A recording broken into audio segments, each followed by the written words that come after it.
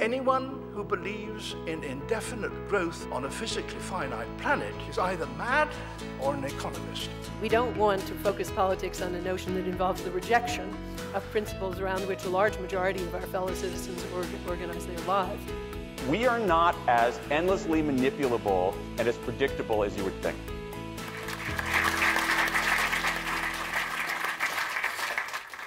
I'm fascinated by a question, and I know I'm not the only one. And that question is, what should economies be aimed at? I mean, if you were in charge of a country's economy, where would you be trying to take it? Or if indeed you had to give the impression of being in charge of a country's economy, what would you be trying to deliver with it? Well, I studied economics at university 20 years ago, and we never actually asked that question, even though it seems like a very fundamental one, because the answer was a given. It was economic growth. We were aiming to generate economic growth in the way we were studying and modeling economies. Since 1970, it's quadrupled. And if you believe mainstream predictions, which it's hard to do in the current atmosphere, but if you do, it's set to quadruple again by 2050 on the global scale. So economic growth has been doing very nicely in the long-term big picture. And yet, there are some things that we fundamentally care about that aren't coming along with it. And there are three I want to highlight. One, deprivation. Secondly, degradation. And thirdly, inequality. More and more social commentators are talking about the rise of inequality and the importance of tackling it. 2/3 of the world's population today live in countries that are now more unequal than they were in 1980. And just taking one country as an example, in 2010, the top richest 10% of people in the United States captured 93% of the increase in national income that year.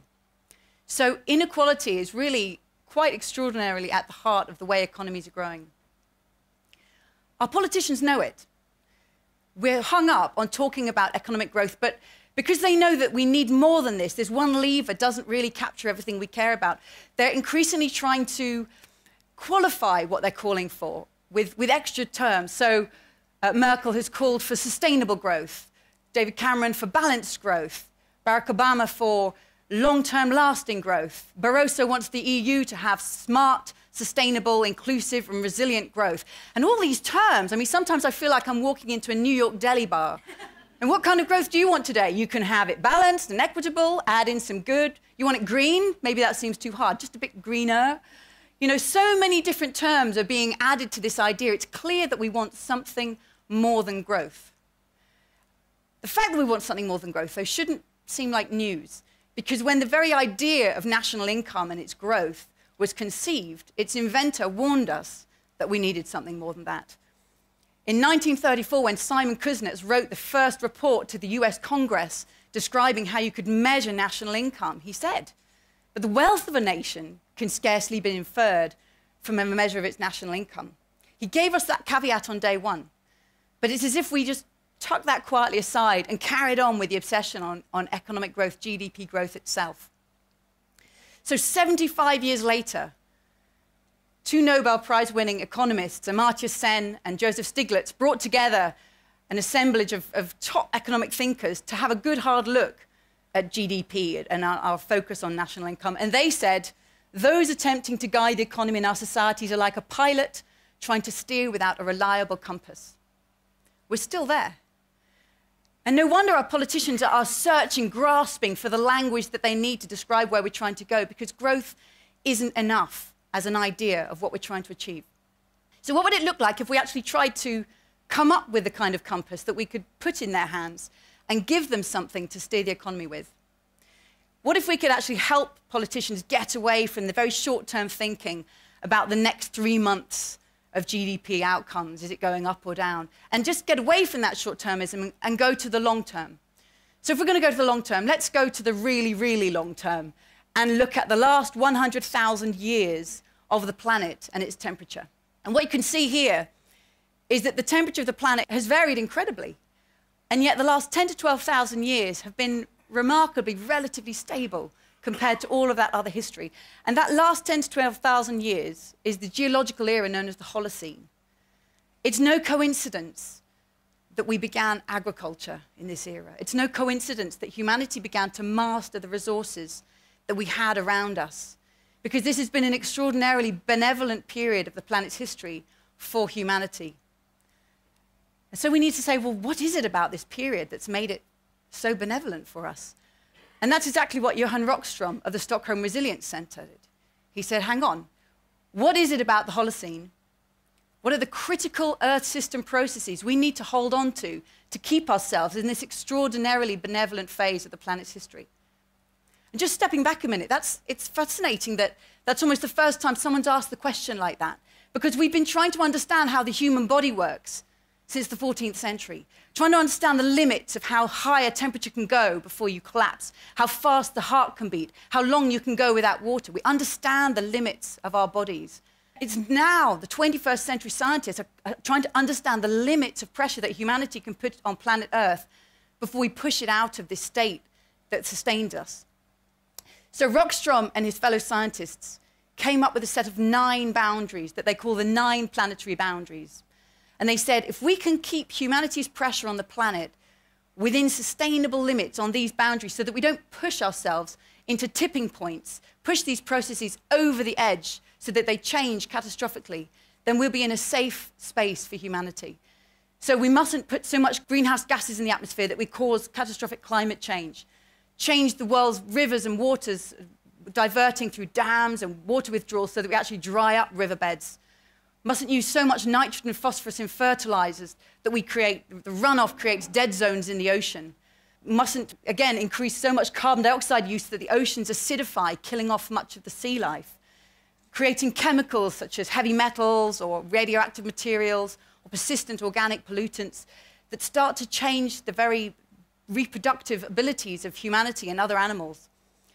Loading so many aerosols into the atmosphere, sulfates and other kinds of gases that we put up, that we start to change cloud formation and move monsoon patterns and actually give ourselves lung disease from all that pollution.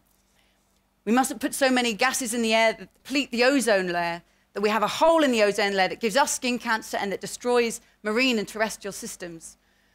We must hang on to biodiversity because its loss makes us all the more vulnerable to sudden shocks and changes. And again, land use mustn't be so changed from its original state that we create a vulnerability and lack of resilience in the planet's systems.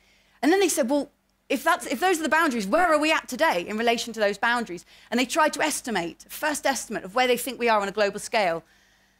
And what this shows us is that on at least 3 of them, we are over the boundary. So on climate change, we already know this. We are putting far too many greenhouse gases in the atmosphere and really on the verge of causing catastrophic climate change. But also on nitrogen, they estimate we're putting 3 times more reactive nitrogen out in the atmosphere than the planet can sustain. And we are massively over on biodiversity loss. And on those other boundaries, though we may be below the global boundary, we know that within regions, many regions are already experiencing severe stress. So we may not have gone over the fresh water use boundary globally, but some regions live at appalling water scarcity. Think of Lake Chad, which has shrunk to around 10% of its size over the last 30 years. Over 1 billion people live in water-scarce regions already. And we're moving towards the boundaries on those other areas. So they've defined this safe operating space for humanity from that standpoint. And it's really important to say at this point that this is not an environmental agenda. These boundaries have not been defined for tree frogs and for polar bears. Sure, they need them too. But these boundaries have been defined for us, for humanity, because it is these Earth system processes that keep the planet in a benevolent state for us to thrive in. We need to come back within the pressure that we're putting on those boundaries, back below the environmental ceiling. And yet still, that's only half the challenge we face. Because just as there's, beyond that environmental ceiling lies unacceptable pressure on the environment, unacceptable resource degradation, so too, at the center, there's unacceptable human deprivation, where people lack the resources they need to meet their human rights, to having health, to having enough food to eat and water, to having income, their rights to education, to be resilient in the face of shocks, to having voice in their society, to having jobs, access to energy, and to having social equity in a society and gender equality. This diagram, in a way, captures the challenge that we face in the 21st century. And that challenge is to say, how can we ensure that every human being has the resources they need to meet their human rights, but that collectively we do it within the means of this one planet? We've defined the social boundary and an outer environmental ceiling or a planetary boundary. And our challenge is to move into that safe and just space for humanity between the two, shaped like a donut. And in the space there, that is where inclusive and sustainable economic development would take place. And just as the natural scientists said, where are we in relation to the planetary boundary, so too we can say, well, where are we in relation to that social foundation? And looking at United Nations data, we can see that we're falling far below it on every single dimension for which we can get those data together. So, for example, on food, 13% of people in the world don't have enough food to eat. 19% of people in the world live without access to electricity. Indeed, millions of people around the world still live with the most fundamental deprivations of access to resources to meet their human rights. Far below the social foundation, while collectively we've already gone over at least 3 of the planetary boundaries. We're outside this donut on both sides, and I think that's an indictment of the pathway that global development has taken to date, so unsustainable and so inequitable. And that's pretty depressing. So here's some good news. We could get everybody out of this level of poverty without putting pressure on the planet. What would it take to end hunger? It would take around 3% of the current global food supply, 3%. According to the International Energy Agency, they could get access to electricity to everybody in the world with just a 1% increase in global carbon emissions. That's fantastic news because it means the challenge of tackling climate change and the challenge of ending energy poverty are completely separable. So this begs the question, if we could end poverty without putting pressure on the planet, where is this pressure coming from? Well, it's coming from the other end of the global consumer base. If we look at that challenge on climate change, researchers at Princeton University estimate that around half of the world's greenhouse gas emissions are produced for just 11% of the world's population, the richest carbon-intensive users in every country in the world. I call them the global carbonistas. And if you look at the sustainable budget that we could use on nitrogen, right now, 1/3 of that sustainable budget is being used to grow animal feed to produce meat for Europe. So it's immediately clear that if we want to come back within the planet's boundaries, we need to transform the consumption choices and the patterns and the production patterns of the world's highest resource-using populations in every country in the world. I'm really struck by the traction this diagram has had. I drew it first time a year ago, and it's been taken up in a lot of debates. And I'm asking myself why. And I think there are 3 good reasons. Firstly, I think the framing of planetary boundaries is a very, very powerful one. It makes the complexity of Earth system science accessible to non-scientists and helps us to see the planet as a whole, as a system of interlocking processes that we depend upon for our well-being.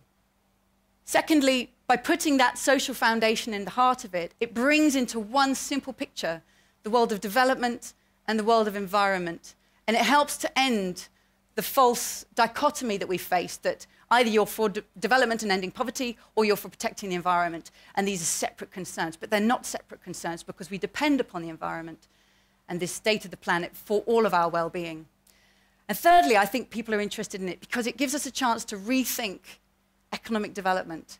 Instead of starting with economic growth, we start with the fundamentals of what we care about, everybody meeting their human rights, living within the means of this planet. And then we ask, what kind of economic system would help to take us there? And I think there are some changes that we clearly need to make to the way that we plan economic development. The first one would be, we need to bring a far more diverse group of people into economic decision-making. We need to listen to scientists much more in terms of them telling us where those boundaries are and how close we are. Secondly, we need to bring, as well as a diverse group of thinkers, we need to bring in diverse metrics. So not just talking about economic development in terms of monetary metrics, but talking natural metrics. We've become used to talking about tons of carbon. We hear it on the radio, it's in the papers. But we need to diversify and understand more of the planet's metrics, because these are the metrics that we live by. And also the social metrics, that how humanity is doing. Thinking much more at the center of our economic thinking. Are we meeting the human rights of all? And are we ensuring that we're doing this without extraordinary inequalities in our societies? And thirdly, I think it gives us a chance to rethink what is economic development. We've always assumed it was economic growth, GDP growth. Now we're facing a much more fundamental question of, is growth compatible with living in this safe and just space. And many people argue it is. Some people argue that we need economic growth in order to generate the investment and create the new technologies that will help take us there. Others will say the opposite. They'll say we clearly need to move beyond GDP growth in order to get here. One thing I think is definitely true, because that debate is still out there and unresolved.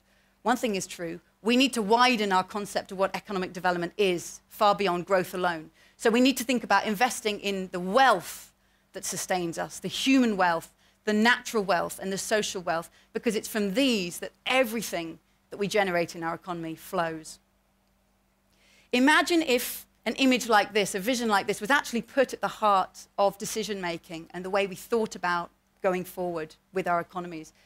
Imagine if we could each sit at a table with planetary and social boundaries and think, where's my life at in relation to this? What can I do in my own life that would make sure that my actions, what I buy, how I consume, what I eat, how I vote, how I travel, how I power my home, am I making sure that I'm respecting people's human rights in that process and keeping down my footprint on the planet?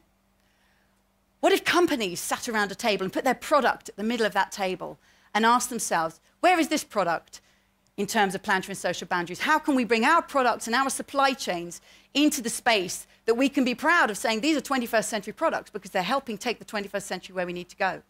And what if the world's governments, with apologies to Dr. Strangelove, what if the world's governments sat around a conference table and said, how can we collectively bring humanity into this space? Well, amazingly enough, they're actually taking on that challenge right now, because the world's governments are facing the opportunity to come up with a set of global development goals that will both ensure human rights are met and environmental sustainability. And the question is, will they be able to grasp the scale of this challenge? Will they be able to leave behind short-term national interests that we're so often locked in and look for the long-term, the collective, and the global interest that we have to pursue?